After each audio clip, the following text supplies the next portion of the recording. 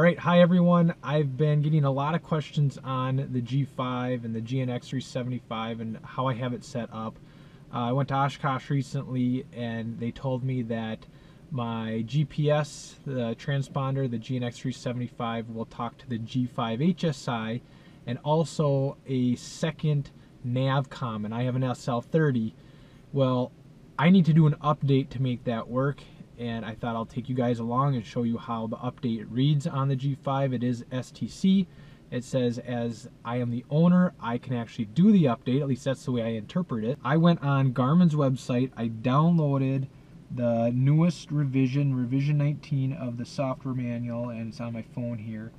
And on what is section 6.35, I went ahead and loaded, and I'll see if I can grab it here. I went ahead and loaded a micro SD card into my computer. I downloaded Microsoft because I have a work computer with Microsoft.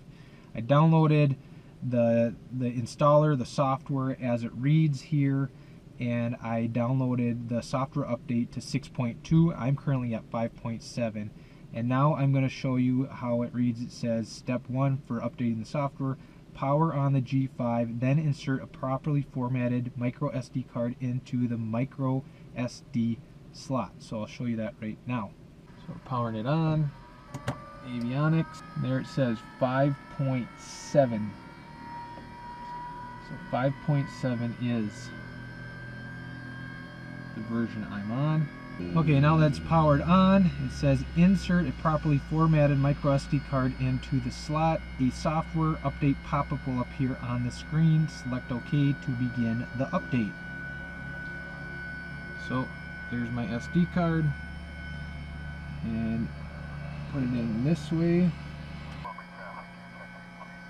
New software available. Load software update from data card.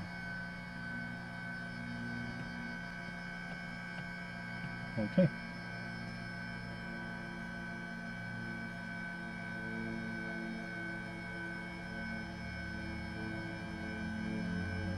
Thinking.